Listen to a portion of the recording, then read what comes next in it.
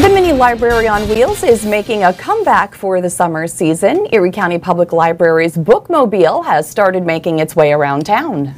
Anything you can get and use in the regular library, you can get and use on the go. They offer books, puzzles, games, and more on a mobile hotspot. The Bookmobile goes on a 2-week route and is on the road 4 to 5 days a week.